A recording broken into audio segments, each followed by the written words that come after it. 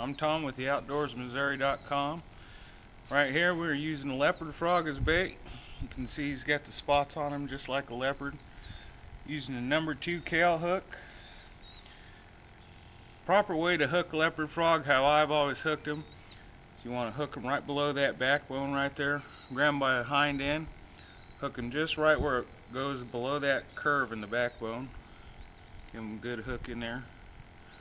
You don't want to get too deep, puncture his stomach or anything, then he ain't going to be alive. So he gets on there, he wiggles.